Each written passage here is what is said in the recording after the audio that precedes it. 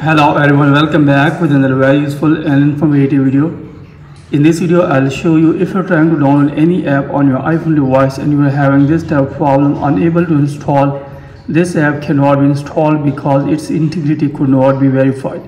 So if you're having this type of error while downloading any app on your iPhone device, then here in this video I'll show you how you can easily fix this problem and how you can download any app on your iPhone device without any problem. So first of all, here close this tab.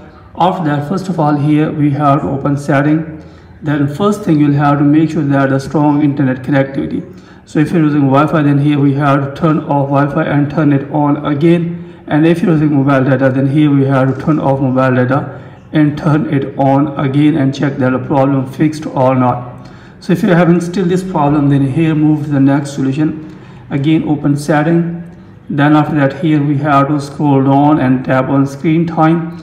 Then here we have to scroll down, and if you have screen time on your passcode, so if you have screen time on your iPhone device, then here we have to turn off screen time passcode. Then after that, tap on content and privacy restrictions, and here we have to turn this on. Then after that, tap on iTunes App Store purchases. Then here make sure that installing apps, deleting apps in-app purchases is turned on or allow from here. Then after that, try to download again app and check that the problem is fixed or not. So if you're having still this problem, then here move to the next solution. Again, open setting. Then after that, here we have to scroll down here and here search for Safari browser. So here we have to search for Safari. Here is Safari. We have to scroll it down. Then here we have to search for advanced. Then after that, here we have to tap on website data. Then here you will find different website data available here. Here we have to scroll it up. Then tap on remove all website data. Then tap on remove now. Then after that, go back. And here we have to again scroll it up. Then after that, here we have to tap on clear history and website data. Then here we have to select all history. Then tap on clear history. Then after that, go back and check that the problem is fixed or not. So if you're having still this problem, then here we have to again open setting. Then here we have to scroll it down, and here we have to search for App Store. Here is App Store. We have to tap on this.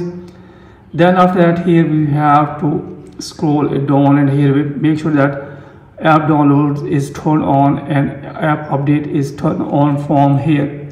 So after that, here is option of in-app content. Here make sure that this toggle should be turned on from here. And here's the option of app downloads. Here we have to tap on this, and here select from here always allow. Then after that, go back and install the app and check that the problem fixed or not. So if you're having still this problem, then here move to the next solution. Again, open setting. Then scroll down, tap on general, then tap on software update, and here make sure that you are using an updated version of iOS. If you don't have an updated version of iOS, then you will have to update your iPhone device to the latest version. Then after that, check that the problem fixed or not.